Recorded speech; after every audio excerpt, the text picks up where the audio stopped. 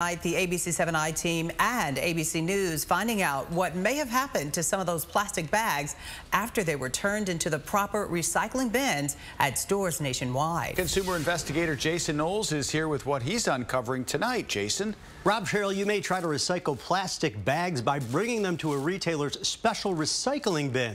The I-Team and ABC News tracked plastic bags that we dropped off at store bins around the country. Several ended up in landfills or incinerators. You can't recycle plastic bags in regular recycling bins, or they'll get stuck in machines at recycling facilities like this one.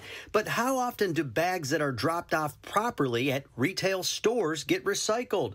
The I-Team, ABC News, and stations across the country assembled 46 bundles of recyclable plastic bags, each containing a tracking device. All right, we glued it down. It's nice and secure.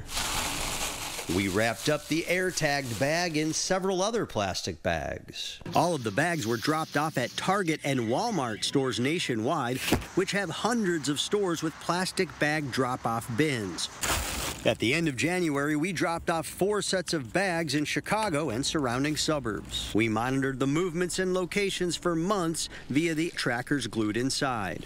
One of our air-tagged plastic bags that we dropped off at a Target ended up here in Wilmington at a landfill about 60 miles southwest of Chicago. The company that runs the landfill says there is no plastic bag recycling program here. That bag was originally dropped off at this River North Target. Seeing it like right in front of your face, it's not, it's kind of disappointing. It's actually very surprising. A second bag dropped off at Target on the city's southwest side ended up at this waste management facility in Cicero. We're going to go into the office and see if they recycle plastic bags.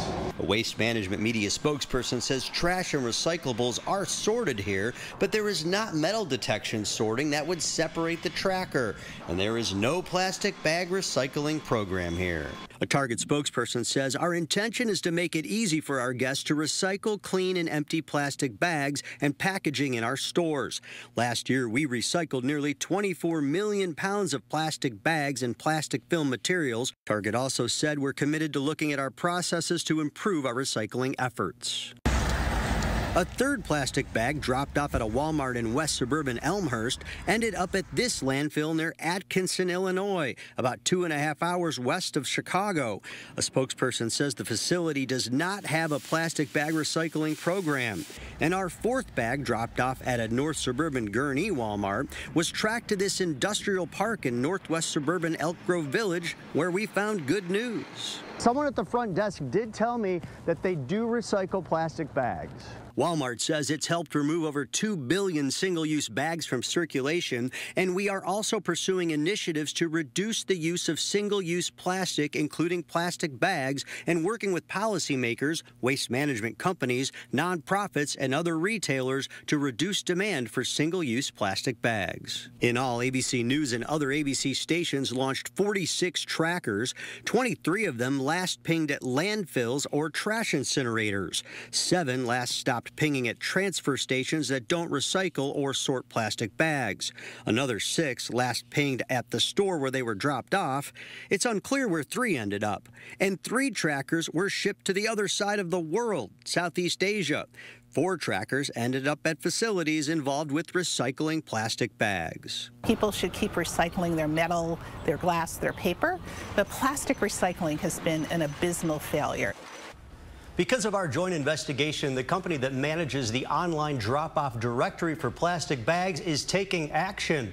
That company says it removed Walmart and Target stores from their list until they can confirm that the plastic bags and films dropped off in their bins are being recycled rather than landfilled or incinerated. Now, Rob, Cheryl, it is always good to try to recycle, but what I say to do and experts say to do is use this. A reusable bag, because then you don't have to worry about plastic bags. Okay. You know, it really is sad. Overall, the plastic recycling rate in the U.S. is under 10%.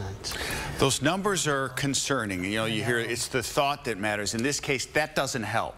they got to do what they're saying they're doing. Right, and that's your effort. You're going to the store with the bag. So eye-opening and revealing. And thank you for the advice on that. Yeah.